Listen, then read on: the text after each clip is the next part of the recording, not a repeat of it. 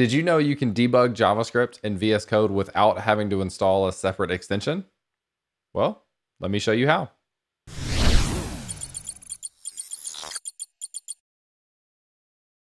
What's up, everyone? My name is James Q Quick, and I do weekly videos on web development related topics. And if you followed this channel at all, you know I've done a ton of videos on VS Code. It's my favorite text editor. I love the features. I love the customization. I love the extensions that come along with it. So you know how if you're setting up debugging for JavaScript in VS Code, wait, you actually do debugging more than just console log? Well, yeah, occasionally I do.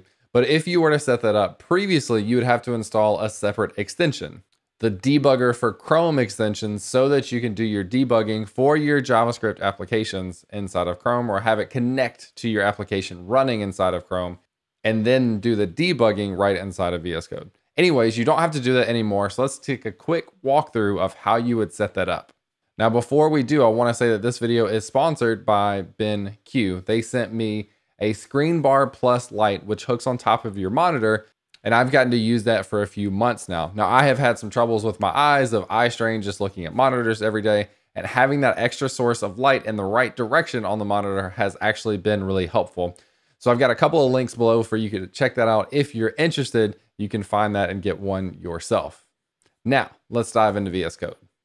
All right, so I've got open a demo for a video that's coming out actually right after this one. If it's published, after it's published, I'll put a card up here for you to check it out.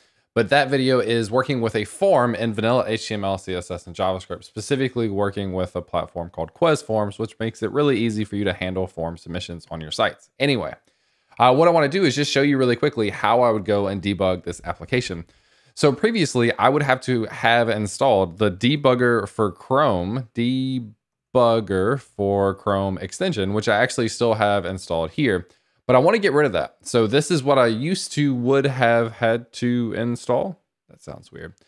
So I can go to settings and I can uninstall this completely and get rid of that.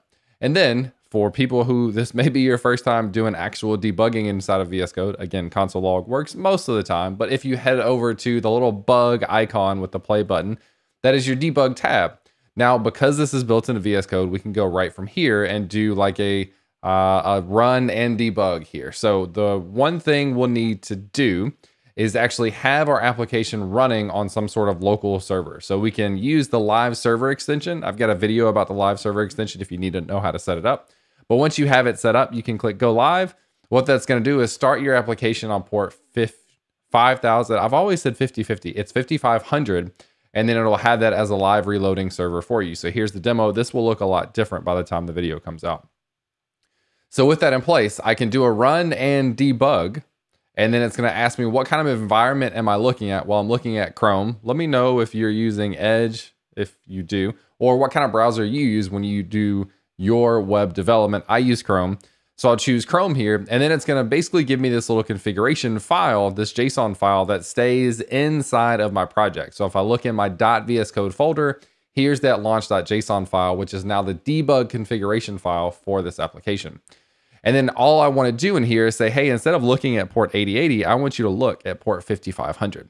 All right, so now I can save this, and then I can hit the little play button in the top left to go ahead and trigger the debugging instance. Now what this is going to do is not only set up debugging, it's also going to launch that. So this is going to launch the application or launch a page inside of Chrome at port 5500, and then it'll be connected to it via the debugger.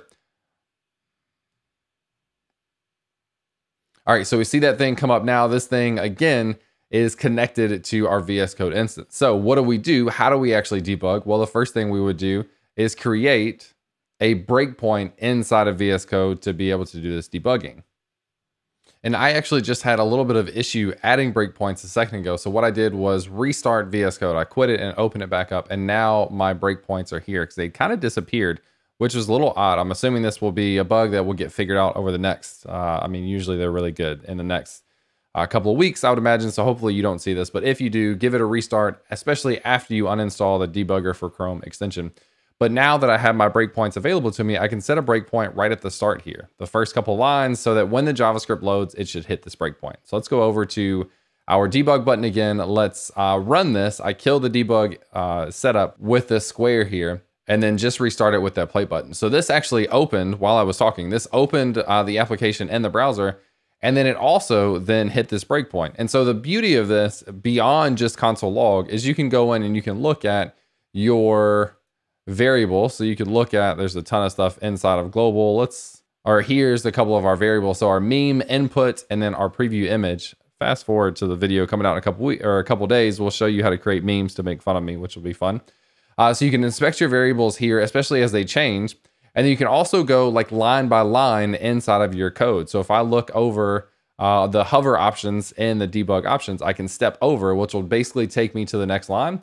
And now if you look at preview image over here, now you see this actually is representing a DOM element. Whereas before it hadn't ran that line of code yet, or it hadn't ran this part of the code. So it didn't actually have a value. All right, so that's really cool. And then what we can also do is maybe go ahead and play this. So if we go ahead and hit play, this will continue in the application.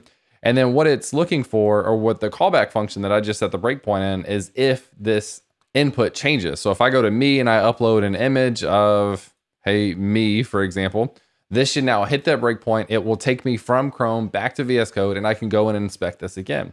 Now I can look to see if I had some sort of logic to say, I want to know, is that file actually being picked up the way I'm trying to get it here? Well, I can actually go and see, hey, this thing actually is a file. Then I could go step by step again to do the rest of my debugging. This is a huge advantage, although it is slightly, it's not even tricky. It just takes a minimal amount of time to set up. There is a huge advantage of using true debugging in VS Code over just console log in your browser. Now, that's not to say that I don't use console log most of the time myself, but this can be really, really handy if you're getting into a trickier situation with debugging inside of VS Code. So now this is as easy as it could get. You don't have to install a separate extension, and then you can create your configuration right inside of VS Code. They guide you through it. You can update that launch.json to match the port that your application is on, and then you'll be good to go. So I'm curious, how much time do you spend actually debugging versus console log? What does debugging mean for you? Does it mean a true debugging experience with breakpoints, or does it mean console log? Let me know that in the comments below. Thanks as always for checking out the video, and I will catch you next time.